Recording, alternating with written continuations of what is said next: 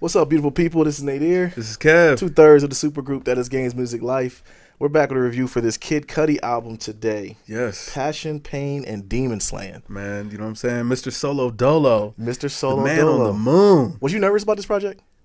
Maybe a little bit, but you know, leading up to it, he had been saying that he was going back to his Man on the Moon style. Okay. He was linking back up with Plain Pat. Mm-hmm. You know, we were gonna get that old Cudi back, so I was hopeful for this album. People you know say that though, and a lot of times they try to get it and they never recapture that moment. Man, I think this Mr. Rager right here. It is Mr. Rager, but I mean, coming off the last album, man, that rock album, that was woo. Hey, yeah, I mean, that was his best Nirvana impression. You know, I'm gonna tell you what got me scared though. On that album, he didn't have a shirt on, and on this album, he didn't have a shirt on, so I didn't know what to expect going in. He's in the same zone. Same zone. Hey, man, we'll get into it. Okay, so you know, this is sixth album for Cudi. This album is off his rock album, Speeding Bullet to Heaven. Guest appearance on his album are Andre 3000, Travis Scott, Pharrell, and Willow Smith. Yeah. Jaden Smith's sister.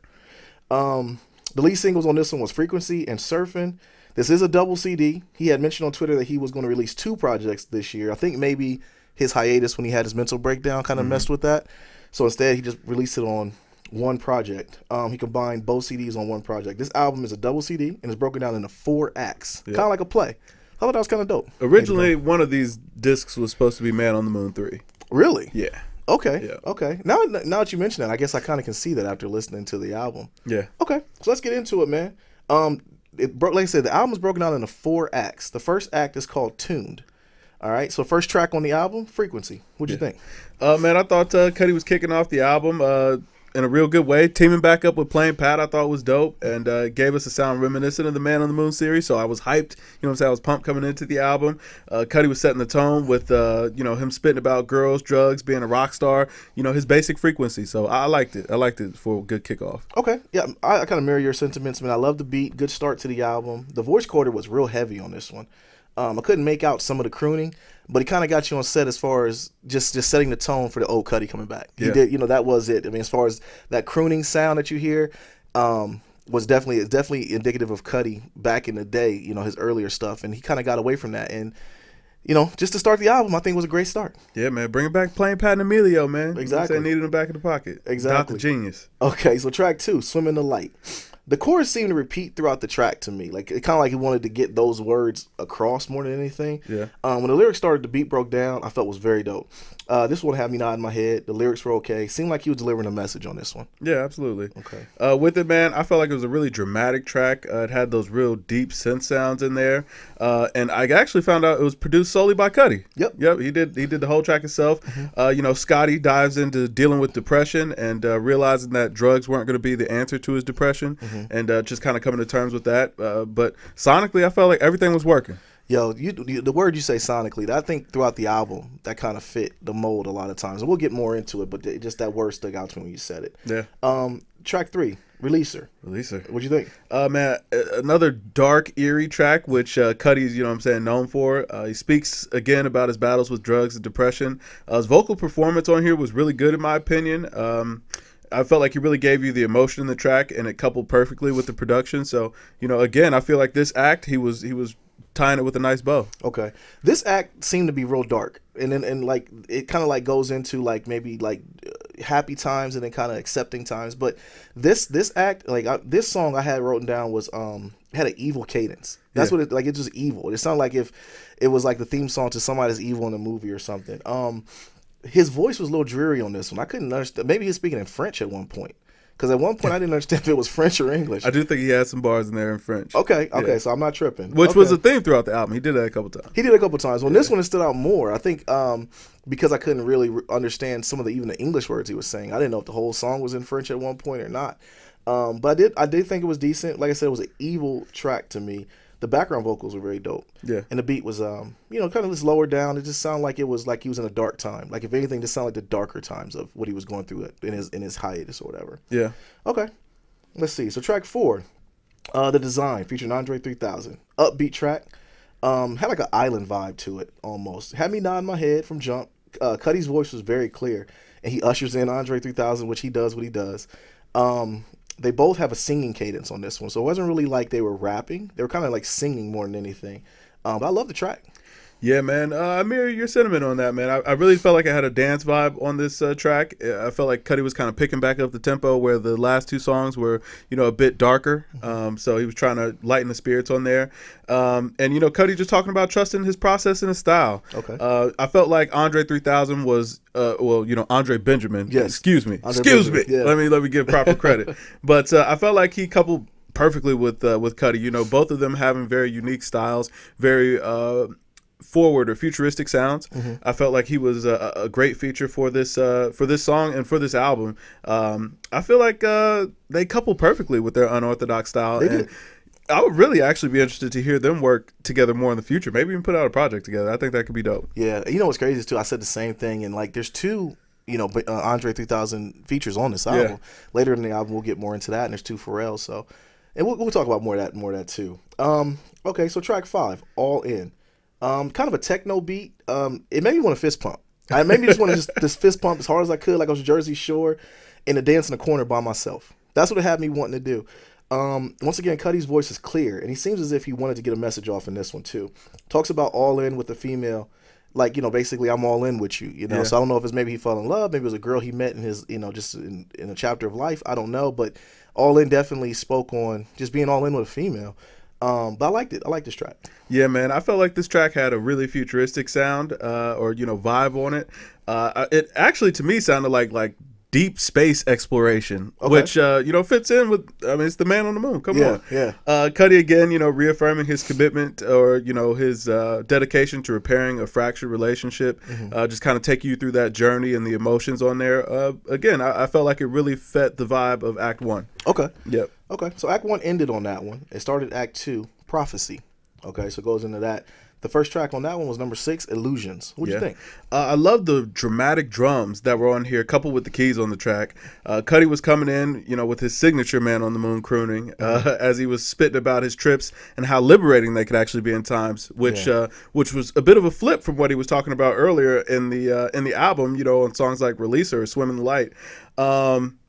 I thought that was kind of cool how he was showing both sides of the coin for him, or kind of giving you a little insight into why he was doing what he was doing. Even though he knows that he shouldn't be going down that road, sometimes it gave him a bit of clarity. So I really thought that introspection was dope. I thought it was a killer track. Yeah, he definitely got personal on this one. I think if this one, what stood out to me, the beat was very fire, heavy bass, kind of a techno feel once again. Cudi was back in his whispering pocket again, but it was clear though. So it's like he was whispering kind of to the point where like he's sitting in a chair and just talking to you about why he did some of the things he was doing. He speaks on the illusions in his head. The track was kind of dark. And he talked about one line on there. He said at 23 he finally heard the frequency. So I don't know if that was really like him a waking up point, or he was in his own lane. He talks about frequencies a lot. He does. Like he was in and I think that's maybe his trips that he was on. Because I mean, one thing about it is Cudi's music. He kind of he hides not behind it. He did some drugs. You know? So and he kind of lets you know that he's in his own head at times. I thought the track was very personal. I really enjoyed this one. Yeah, it was definitely dope. Yeah, but it was about drugs. This track was about D-Rugs. Absolutely. Okay. All right, so track 7, Rose Golden. I'm sorry, Rose Golden, featuring Willow Smith. Yeah. What did you think? Man, that was my favorite track on my favorite track on the whole album. Yeah, the whole album. I listened to this track about 4 or 5 times. I love it. Willow almost shed the thug. Yo, she did her thing. Yeah, man. she did. She coupled perfectly with him on there, man. But go ahead. I'm sorry. Go ahead. No, you're good, man. I loved it. It had a really strong, triumphant sound. It was almost cinematic the way that track kind of played out. I loved Willow and Cudi on the hook singing together. Just talking about trusting yourself and how much power is in each and every one of us, even when we don't realize it or see it.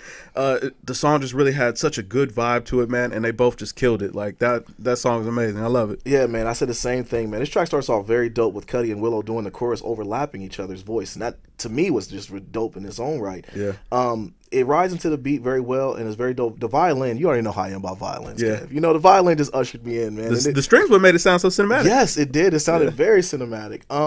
It ushered in Cudi's voice. I'm a sucker for a good violin. Cudi's lyrics were once again personal, and it spoke on his life. Willow's background vocals in the second verse were so just amazing to me. Like, I don't know if it was a voice coder or her voice is really that good, because I've read that she's actually a very good singer. Maybe background vocals will be her thing. I don't know if I want to hear a whole Willow Smith project. So. But Cudi speaks on the stars and the frequency once again a lot. It's my favorite track so far on the album. Yeah. Okay. There we go. So track 8, Baptized in Fire, featuring Travis Scott. Yeah.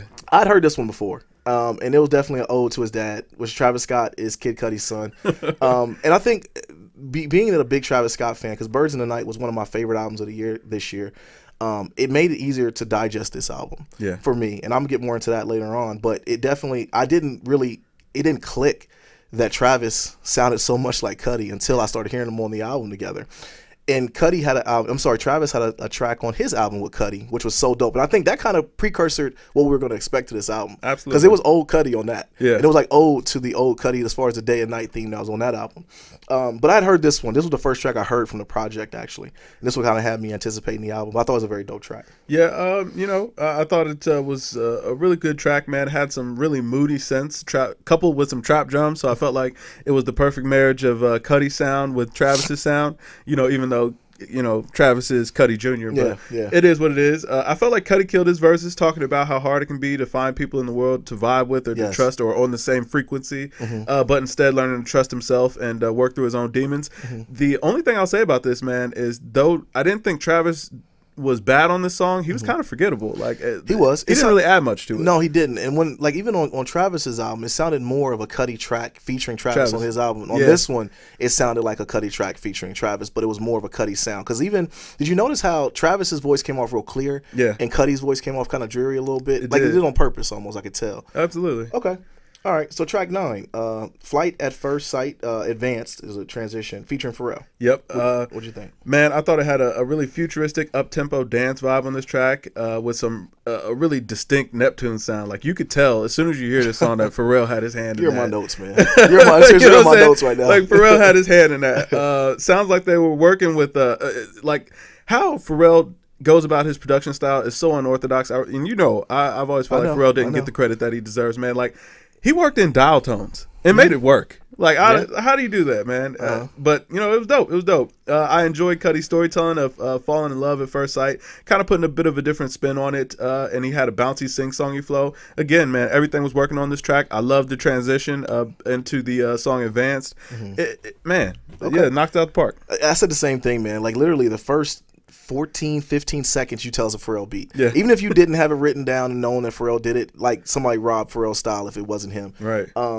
The influence is like Pharrell's influence on production is just so deep to me. You can listen to a Pharrell track and know it's him. And with this one, it was no different. The transition was very dope into a heavy bass beat. Pharrell's portion was, I didn't know. Could you tell if it was Pharrell or Cudi spitting on the part? I believe it was pretty much Cudi taking the lead. I think it was Pharrell Cudi, might have right? had some background vocals in there, but I don't think he really had too much lend in there. Okay, it was a very funky track. I did one gripe I will say through it is like portion through at the end. I couldn't really understand what Cudi was saying. Yeah, some of the coder that he chose on that one, it wasn't a clear voice. It was kind of like it's real dreary. I couldn't understand what he was saying. So that my only gripe on that track would be that. But once again, a decent track. Yeah.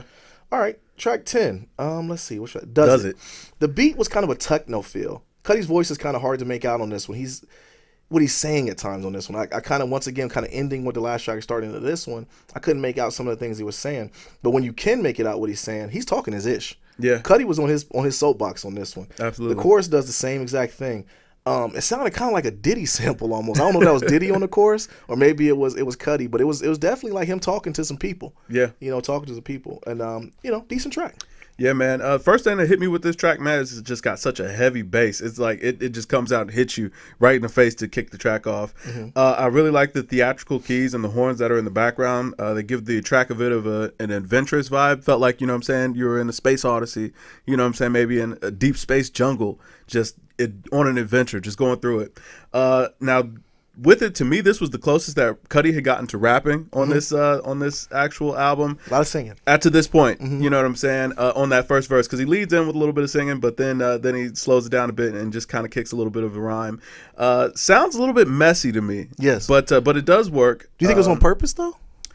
It's hard to tell with Cudi sometimes. Like, now, I'll get into this later on and kind of close it out, but Cudi, it can be his own worst enemy with a lot of the humming that he does a lot of times. Yeah. He does that a lot, and sometimes it can make the song sound a little bit muddy, but it's all good. But I felt like this track was closing out the second act with Cudi vowing to dominate and triumph. So I thought that was dope. Okay.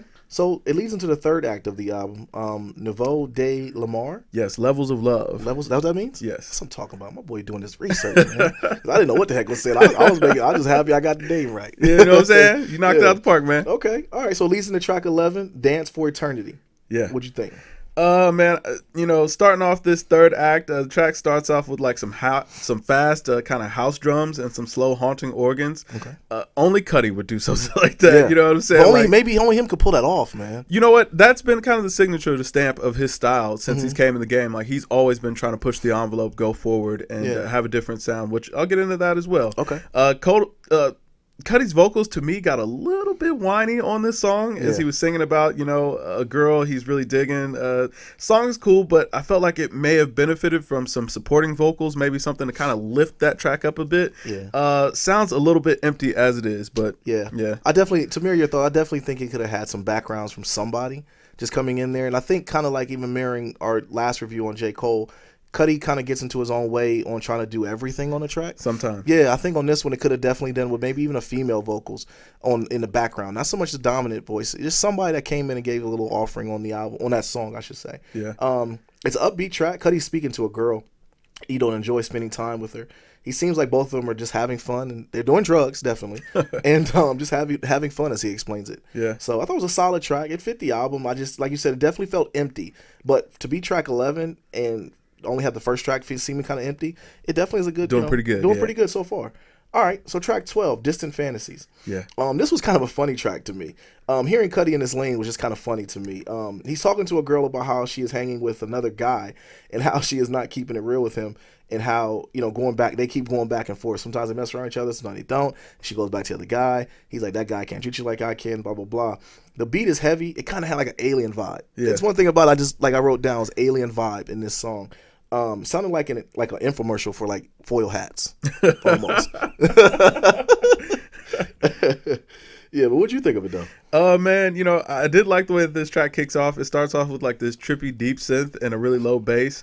Cudi spitting, just like you said, spitting about a girl that he's been dealing with, or that he used to deal with, and now she maybe moved on, got another man. But you know what I'm saying, she know he ain't the cut. Right. You know what I'm saying? Yeah. Sometimes he's talking his ish on this. Sometimes that's a downfall. You know what I'm saying? Dating a dude so dope. You know what I'm saying? I know. You know what I'm saying? That was actually one of the lines on there, so I thought that was kind of cool. But I thought that the song had a really haunting sound that fit the vibe. But again, Cudi's vocals still weren't powerful enough to carry the track. But I did like when he was spitting on the track, though. Yeah. So, yeah. Okay, no doubt. All right, so track 13, Wounds. Yeah. What'd you think?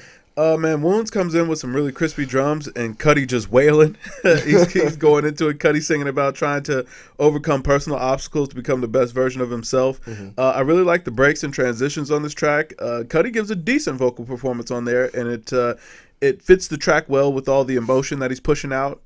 He's got a bit in there where he's got a little bit of auto-tone or a vocoder on there. Kind of gave me a Bon Iver vibe. I wish that we maybe got a little bit more of that throughout the track to kind of break up the sound a little bit. But again, really deep, good personal track. I'm a sucker for introspection in any of my music, so I really like that. Okay, definitely. Getting artists to pull us into their world is definitely always a good thing, man. The beat was fire. He had me really listen to the lyrics, just a beat, his voice, everything kind of was like a perfect puzzle on this one. I love the track. I definitely loved how personal he got on it. And like you said, kind of making himself a better person and kind of the pathways of what he was doing to get so. It kind of like mirrored as far as what he was going through maybe at the time. I don't know if this was an older track or a newer track, but yeah, it definitely was personal. I loved it. Yeah, it was good. Right. So Mature Nature. This one, okay, so it seemed like the chorus kind of went on too long, or went on for the entire track. Like it was just kind of the chorus over and over and over, and it kind of drilled me in, like it was almost like indoctrination almost. The beat was not bad or good.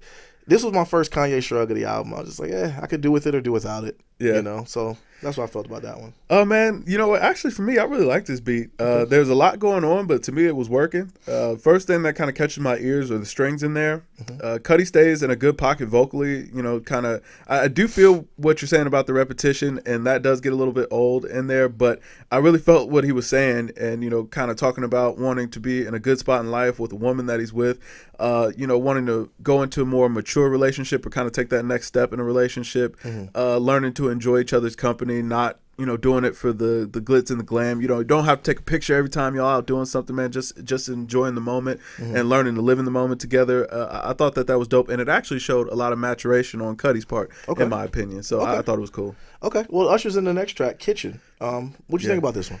Man, he kicks off Kitchen with some flourishing strings and some really crispy drums, as Cudi was singing about how hard it can be to find somebody that fits in with his personality and lifestyle, kind of mirroring mature nature. In mature nature, he's kind of talking about the ideal relationship that he wants, and then in Kitchen, he's talking about how hard it can actually be to find somebody to get, be in a relationship the way that he wants it to. There's a lot going on there, but he wants to keep it simple. I'm not crazy about the song, though. I gotta be honest. Okay, this one was a little bit different to me, man. The beat was good. The violin once again pulled me back in. I definitely like that. Cudi's lyrics speaks on love and how, quote, if you can't stand the heat of his love, stay out of the kitchen, which I thought was very dope. The violin highlight towards the end was super dope to me, and I'm a sucker for a good violin.